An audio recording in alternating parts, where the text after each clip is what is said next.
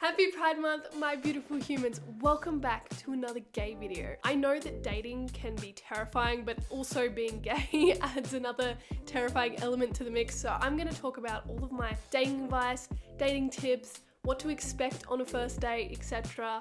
in this video. By the way, this video is part of a series called For the Gays, which is a mini series I do in Pride Month. If you want to see more gay videos, make sure you subscribe. A really important thing you need to do at the start when you're talking to someone is set your intentions. It is completely okay to ask, hey, what are you looking for in a relationship? Whether they were friends with you before or you're talking to someone on Tinder, you should mention if you're looking for like a long-term relationship or you're looking just to have some fun, if you know what I mean. Setting the intentions requires you to also know what you want. Are you ready for this? Are you ready to go on dates? Are you ready for a long-term relationship? Or is it okay if you just test the waters for now? Having that communication and being super clear means no one's gonna get upset if things don't match up, like if someone just wants to be casual or you want a long-term relationship. It's good to have that done right at the start. I did make a video on how to tell if a girl likes you. If you're not up to that stage, go and check that one out. I know everyone here is probably not straight, so it's a little bit confusing when you go on a date. Like,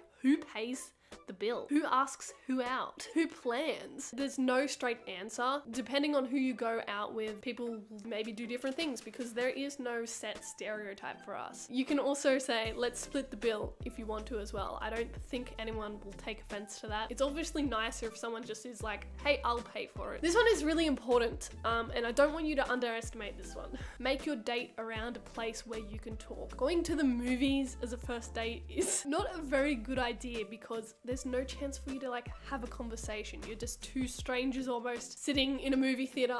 It's just not the best way. Go out and have lunch somewhere where you can sit at a table and talk to this person and find out about their life. Go to a bar or plan to go somewhere afterwards. I went to a bar once for some like after work drinks and then we went out to dinner afterwards, so we kind of got relaxed in the bar and the bar was a bit noisier and then we could continue the conversation elsewhere at dinner. Also, when I say go somewhere where you can talk, I also mean because we are gay and because not everywhere is accepting, go somewhere where you feel comfortable being with another person of the same sex or gender or whatever. You might be worried about everyone listening in, or you might not feel safe. Try and plan that beforehand. I think on Google some of the restaurant listings have a little thing that says LGBT friendly, so if you can find somewhere that has that, then that's great. Or like they put a flag in the restaurant window, that's a good thing too. This should be a no-brainer, but unfortunately some people don't realize that this one is so important, but consent is sexy. You're gonna make a first move on someone, or you know, have some fun times. Ask them, can I kiss you? Would it be okay if I do this? Is it okay if I put my arm around you? When Girl Pal was at my house for the first time, we were both sitting on my bed and she asked me, hey, can I kiss you? That was good because she didn't go to kiss me. She just asked first and I was a nervous wreck, and I'm so glad she asked because I wasn't ready. If she had leant in to do that, I would have freaked out. I ended up saying, no, not yet, I'm not ready. And then I went and did it later when I was ready. You should absolutely never feel pressured into doing something you don't want to do. Anything but a yes is a no. So if someone is silent, that is a no. If someone is like, oh, I don't know, maybe, that is a no. A really easy dating tip to get someone to like really like you back and show that you're interested is compliments. Maybe her shirt caught your attention. You should give her a compliment on it. If you guys want 10% off my merch, I will put a special little coupon in the description for you guys. This will run out at the end of Pride, so make sure you go and check that out if you want one. Anyway, let's continue. Using the person's name is like the sexiest thing. If someone uses your name when you're on a date, it shows that they remembered your name and they're really into you. I love that. Don't talk about your ex. Just don't do it.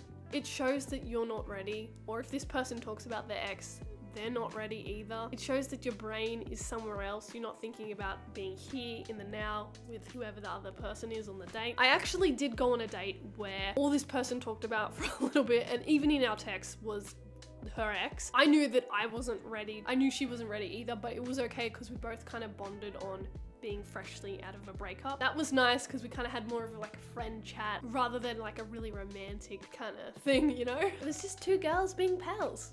Quite literally. I think this goes for any kind of dating ever, not just being LGBT, but sometimes there are awkward spots, like awkward gaps in the conversation. You do something awkward, maybe you both lean in for a kiss and you headbutt or something. Like, there will be awkward moments. It's good just to laugh when that happens. You don't need to take it so seriously. If there is a gap in the conversation, you can circle back to something they talked about earlier. Maybe they were talking about their family or their dog, and ask them, hey, you were talking about your dog Max. What breed is he? Circling back is a cute little technique because you don't know a lot about this person's life yet, I'm assuming, if you like met them on Tinder. Like, so you go off things they've already mentioned, get them to expand on things you already know about them. Also have some topics in your head. Like if you're going on a first date, prepare with some ideas or things that you might ask this person. Maybe you've already been talking on Tinder and you have an idea like what they're interested in, etc. But like have some topics on mind that you want to talk about. Another one that I think is a given for gays is the coming out story. It might not be appropriate for the first date. It might be, you know, a couple of dates in, depending on how things go. You have to remember that sometimes for people it is traumatic or it is hard. If you don't know the person really well, don't jump in with really hard topics or personal questions. Maybe leave that to a few dates later. Find similarities, find things that you have common ground. Maybe it's Netflix shows, maybe it's movies, maybe you both love fun socks. I don't know, keep things fun and light by talking about things you both love. If you've been on a few dates and you kind of want to take this thing further, I think it's really important that you get your friends' opinions on this person. I definitely did this with Girl Pal. Without her knowing, I made her meet my sister very, very early on, and my mum and dad, I think, very early on, and also my friends as well, just so I could get their opinions, what they thought about her, whether, you know, we would be a good fit or that like any red flags came from them. And by really early on, I mean within the first 5 dates, because the first 5 dates is psychologically when you fall in love. So once you fall in love, you are then blinded by the love hormones and everything going in your brain. So it's really important to get the opinions of people around you who love you, who know you within those first 5 dates before you are blind. And lastly, know when to let go. It's okay to stop talking to someone on Tinder or just, you know, move on and not date someone anymore. Sometimes you know in your gut, you're like, this person isn't my forever person. Let go and move on. Not saying ghost them. I have done that. It isn't the best thing, but sometimes people just do that and know like if someone ghosts you, you're just not their person, and that's okay. Please, please, please don't settle because you're afraid of being alone. If I like really push for the first person I went on a date with after my breakup, I don't think I obviously wouldn't be happy because she just wasn't for me. And same with the next person, just was not for me, or anyone else I talked to on Tinder. They just weren't my person, and that's okay. I definitely wasn't ready at that time, and I had more growing to do, and I'm very glad that I waited and I didn't push myself to keep going. I promise that your person is out there. And if you think that person is someone you know, I made a video on how to tell if a girl likes you. Go and check out this video if you have not seen it yet. Make sure to subscribe, and I will see you next week in another For the Gays video. Bye! Now get out there and go and get her.